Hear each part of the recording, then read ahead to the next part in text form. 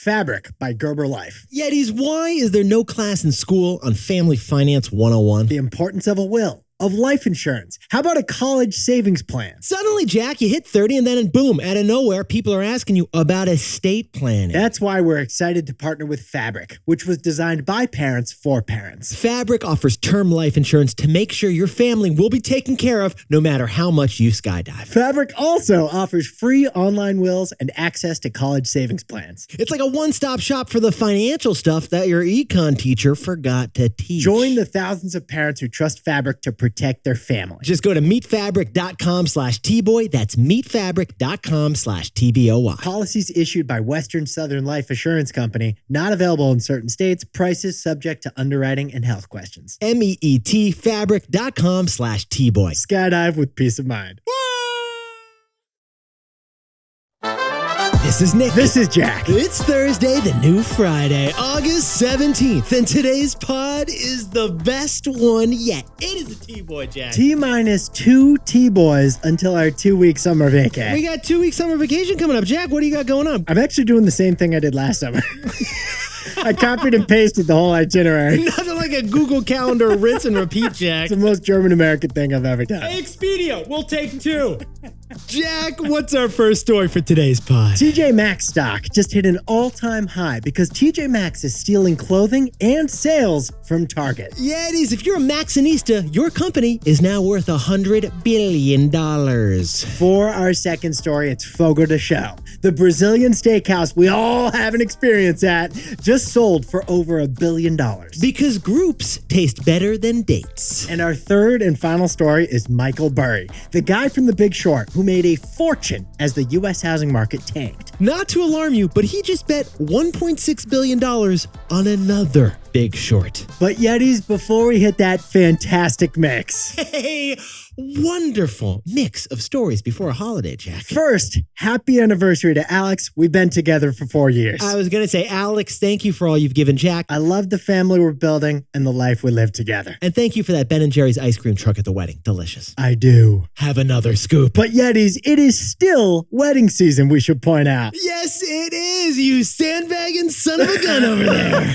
This weekend, you may be on your way to a wedding. Crab cakes and football. That's what an August wedding does. Will that make you love me, Dad? But if you want to win this wedding you're attending this weekend. If you want to nail the nuptials this weekend. We have some advice. Bring cash. Pause the music, hit the ATM ASAP. According to Reuters, 85% of couples today would prefer cash to any other wedding gift. We repeat, 85% of newlyweds want funds over furniture. They don't want a cake mixer, they want cash. Jack, hold the china set. We want that cheddar. That's why the most popular new wedding registry item should be a savings account. Yeah, tell Aunt Denise, just make a deposit and a note and move on. We're done. Because if the average wedding gift is, I don't know, $150 per attendee. And if the average wedding size is, I don't know, 150 people per wedding. Then I'm going to look at the numbers. I don't know. That's $15,000. It could be a down payment on a house. Cha-ching, cha-ching. You're absolutely right, Jack. That is $15,000, a financial foundation to build a family upon. This once again proves,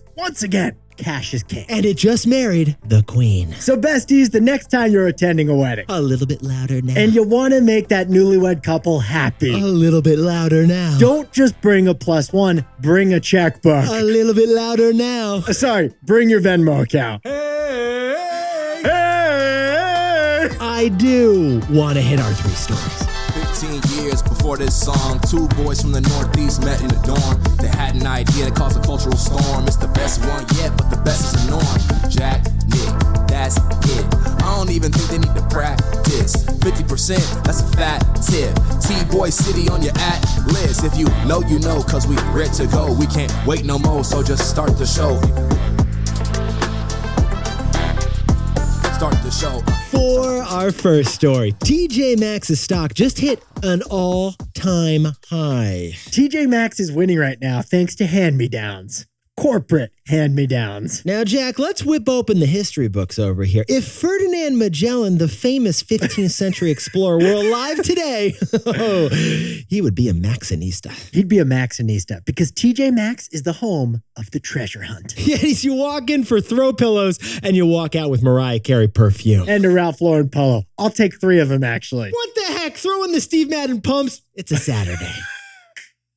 We're talking, of course, about TJ Maxx. TJ Maxx. Based in Framingham, Massachusetts. Jack, can we get a geolocation on that place, please? Just outside of Boston, literally. Yes, it is. TJ Maxx, they're a large corporate entity that also owns Home Goods and Marshall's fellow retailers. And they just announced that sales jumped 8% last quarter, while profits jumped 23%. The stock of TJ Maxx is now trading at a very expensive all-time high. TJ Maxx, the physical manifestation of Overstock.com, known for cheap prices, is now a super valuable company. TJ Maxx's market cap just hit $100 billion for the first time ever. TJ Maxx can ensconce itself in velvet, and it's not even going to care.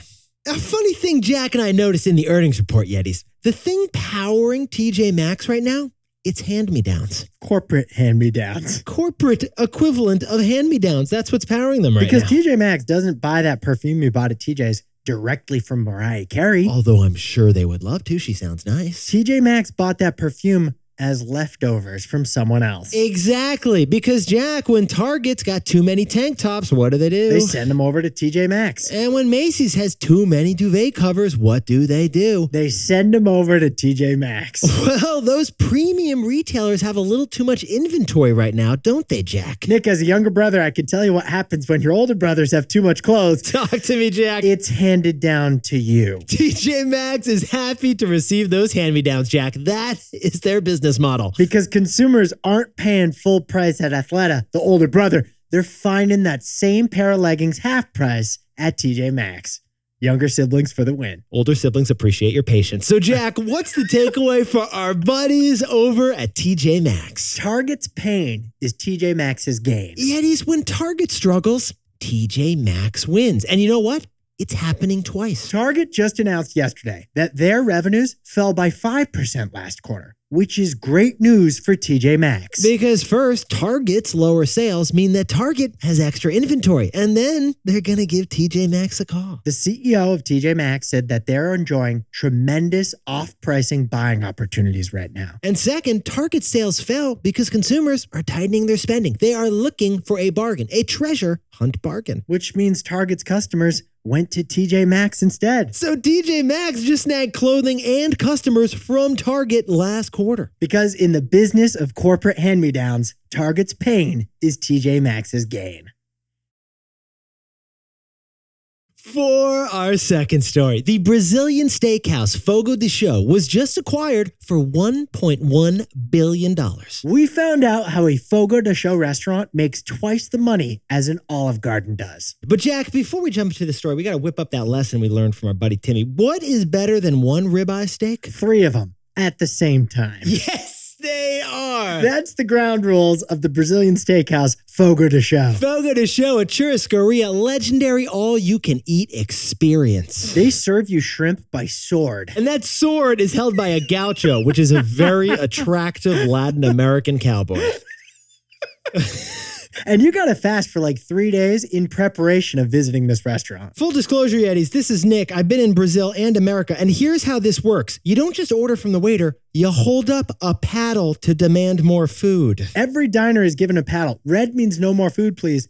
Green means I'm still hungry. Bring me more food, please. And they bring you more food because the salad bar is bigger than a farm field. Founded in 1979 in Brazil, Fogo de Chao is the biggest Brazilian import to the United States since Pele. Let's talk the numbers, Jack. Locations? 76 of them. Growth? 15% each of the last 3 years. Protein? Unlimited. Yetis, Fogo de Chao Brazilian Steakhouse was acquired 5 years ago for $560 million. But it was just sold for twice that price to Bain, the PE firm known for Mitt Romney. It was basically the Benihana of Brazil. And now these Fogo de Chao investors are celebrating probably at Fogo de Chao. Yeah, probably at Fogo de Chao. More tilapia, please. keep it coming. Muito obrigado. But sometimes there's one number that captures Nick and my attention as we analyze a story. Yes, there is. A hero number. And what was that hero number, Jack? Revenue per restaurant. Because, Yetis, while you're devouring that flank steak, your third, each Fogo de Chao restaurant is devouring cash. As you all know, Yetis, I'm an alum of Olive Garden. Yes, you are. And we love it. And the Olive Garden has 10 times more restaurants than Fogo de Chao does. But Fogo de Chao makes twice as much money per restaurant. They're bringing in $10 million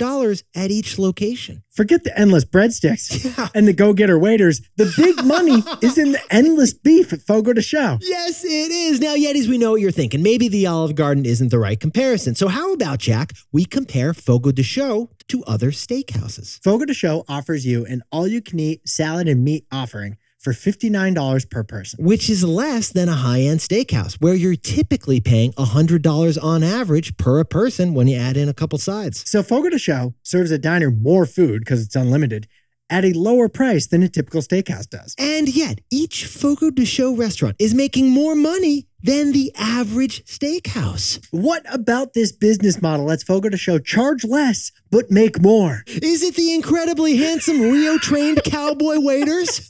Is it the Cipriani cocktails? Is it the bottomless ribeyes? What is it, Jack?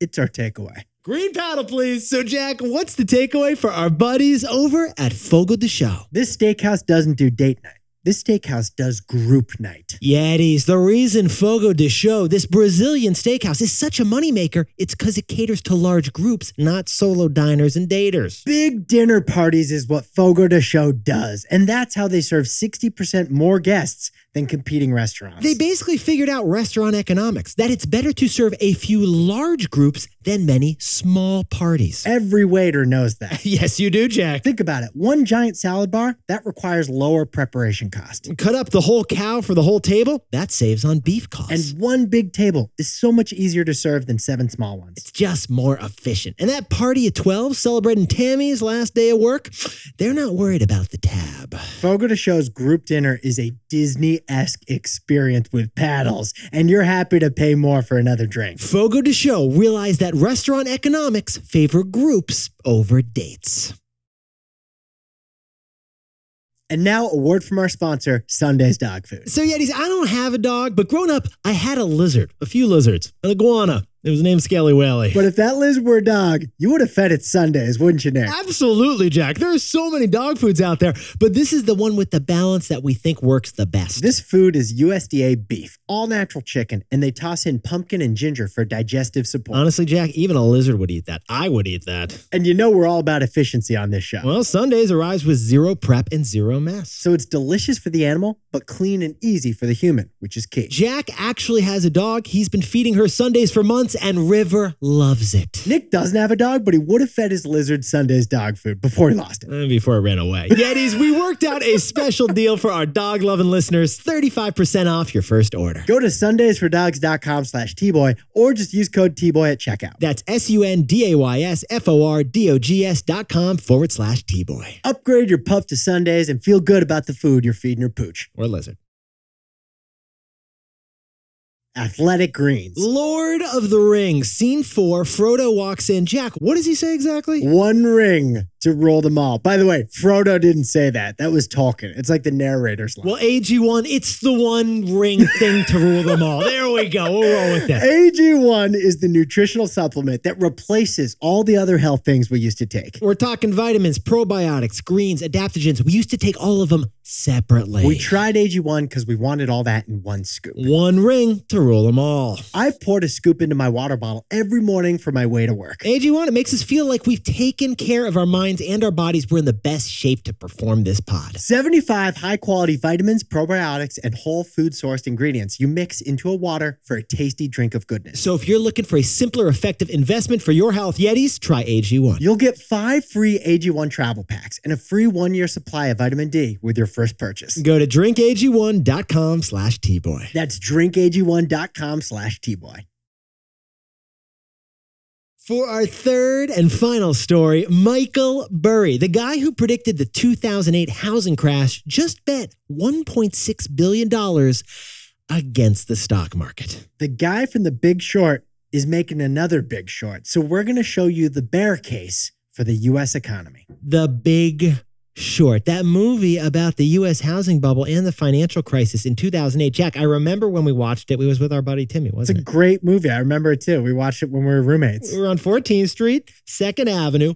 Wonderful Thursday evening. Do you notice Ryan Gosling and Margot Robbie are both in that movie too? That's a great point. Was that like the first time they got together? That was pretty good. It was the first time they acted together. Great chemistry. I guess the Barbie director noticed. Make it 3. Let's do a trequel, guys. Well, another character in that movie was Michael Burry, who's a real person, but he was played by the actor Christian Bale. He was the character in the movie with the fake eye, the prosthetic eye. And he was really awkward, but he wasn't awkward when it came to money. Because in both the movie and in real life, Michael Burry bet $1 billion that the U.S. housing market was going to tank. He made that bet in 2005, and everyone said he was crazy because historically, the housing market never goes down. Real estate, it's just one of those investments everyone thinks will keep going up. But it stopped going up. It started going down. While the economy was tanking in 2007 and 2008, Michael Burry's bet was winning. And Michael Burry made a fortune on that bet. He made a fortune betting against the U.S. economy. So, since he was the only one right about 2008, he's closely followed still today in 2023. That's why we're following what Michael Burry just did. Yeah. And what did Michael Burry just do, Jack? He made a $1.6 billion bet against the U.S. stock market. What we're saying, Yetis, is that he just made another big short. Call Michael Lewis. He's got another book to write. Michael Burry made a $1.6 billion bet that the stock market will go down. Now, Yetis, just to sprinkle on more context here, if Warren Buffett is the Dumbledore of our stock market, making us feel safe, then Michael Burry is the Voldemort. He just predicted stock market doom. Now, we're going to talk about why he's so bearish about the market in our takeaway in a few moments. We'll get to that in a sec. But first, let's tell you the one thing he's still bullish about. Yeah. What is the one thing Michael Burry is actually excited about, Jack? He owns a bunch of stock in Expedia. Expedia, like the travel company. He owns 100,000 shares. It's actually his top holding. He owns a bunch of stocks, but Expedia is the biggest by far. Yet he's one of the most respected investors out there, thinks that you're still going to travel to the Amalfi Coast and the Magic Kingdom over the next couple of years. We should also note that Michael Burry owns a bunch of stock in private for-profit prisons. Yeah, there's some Voldemort vibes. But the sad thing about this Voldemort investor, sometimes he's right. And that is our takeaway. So, Jack, what's the takeaway for our buddy, Michael Burry? The same threat from 2008 is the biggest threat in 2023. That threat is debt. Look, Yetis, by most measures, the U.S. economy is very strong right now. The stock market, the jobs market, the amount of business investment, it's all growing robustly. But here's the thing, debt, that can sneak on up on you. And when debt hits a tipping point, it kills spending. Now, during the pandemic, American debt actually fell by a lot. We saved money and a lot of people got stimulus checks. But debt has risen back up in the meantime, and we just got 2 concerning data points to prove it. And here they are. Delinquencies on both credit cards and car loans are now both higher than from before the pandemic. More people are late on their credit card payments and their car loans than before the pandemic. Now, like we said, debt, it sneaks up on you. That's why the same thing that brought us down in 2008 is the biggest threat in 2023. And that is debt.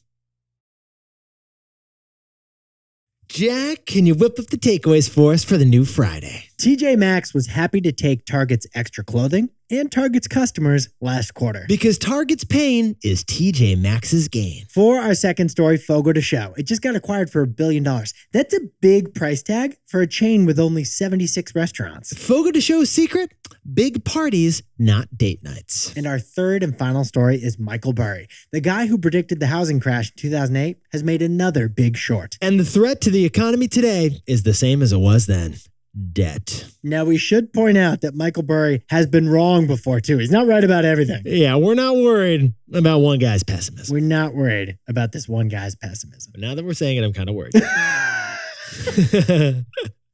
But Yetis, this pod's not over yet. Here's what else you need to know today. First, we got ourselves a shortage of millionaires. Get this, the world lost 3.5 million millionaires just last year. Last year, the stock market tanked, and most millionaires' wealth is tied up in the stock market. And finally, remember VinFast, that Vietnamese electric car company we covered like a couple months ago, Jack? The cheapest EV you can find, like 25 grand. Well, their stock just went public on the market. And it surged to a crazy, crazy high valuation. VinFast is now worth more than Ford or GM. Now, time for the best fact yet. This one sent in by Brian York from lovely Denver, Colorado. This week, we said on the pod that Taylor Swift's concerts, just in Los Angeles, those 6 nights in a row, brought in $320 million to the region. But Brian points out that there is another summer event that also drives huge wins in the local economy. The Little League World Series. Little League World Series. It's the annual summer baseball tournament for little guys who are probably bigger than us, Jack. Full disclosure, my team won Vermont States. We made it to the regionals. Full disclosure, I was an alternate on that team. My buddies went to the regionals. We're going to round up on that one, Jack. Well, get this, Yetis. The Little League World Series brings in $40 million of economic value just in central Pennsylvania. That is big economic value for little boys. That means the Little League World Series is 1/8 the size of Taylor Swift, which is not too shabby. Because every one of those players brings their parents and their family members to Williamsport, Pennsylvania. That's a lot of hotel rooms. Yetis, you look fantastic for the new Friday. And if you haven't yet, Jack and I love reading your reviews. Your 5-star reviews, they're delightful. We love your reviews so much, Nick and I printed them, and we each have a book full of your reviews. Jack gave me a book of your reviews. That's how much we love reading what you're thinking. If you leave a review, you'll be in the second volume of this review book. It'll be the best review yet. Jack and I will see you tomorrow.